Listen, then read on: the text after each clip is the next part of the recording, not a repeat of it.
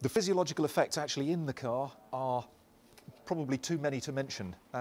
We get what's called the somatogravic illusion. It's something that pilots understand well. It's the pitch up, pitch down disorientation that the inner ear is detecting the changes of gravity. It's very disorientating.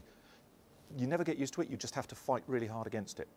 There is then the effect of the G. Driving feet first, all the blood tries to run towards my head, and then as I close the throttles and the car slows down at 3G, all the blood now tries to rush from my head to my feet. During the acceleration phase, my body has what's called the baroreceptor reflex. It actually drops my blood pressure to try and take away the excess pressure in my head because all the blood's running that way. As soon as we reverse the G, you get what's called the push-pull effect. You've now got this very low G tolerance. Now all the blood tries to race to your feet. And unless you fight it, tense up the right muscles and compensate for it, there is a risk of blacking out. Again, pilots are very used to it. It's unusual to have to do it in a car. This car, I will have to use those kind of skills.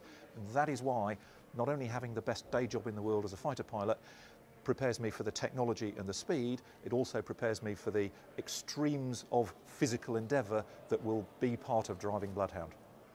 I'm thrilled that we've managed to get so much support from the Ministry of Defence. We've not only got the old prototype EJ200 Typhoon jet engines on loan, our land speed record recycling attempt to use military technology. It is the best technology in the world.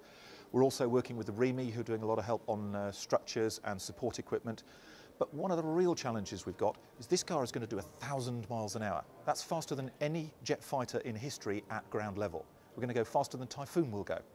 The tail fin on this car is going to be the hardest working aerodynamic device in the history of aviation.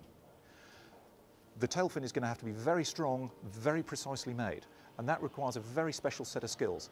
And I'm delighted that the Royal Air Force is contributing those skills through 71 Squadron.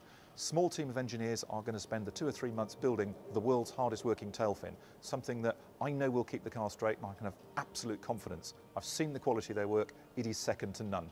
I'm delighted they're joining us.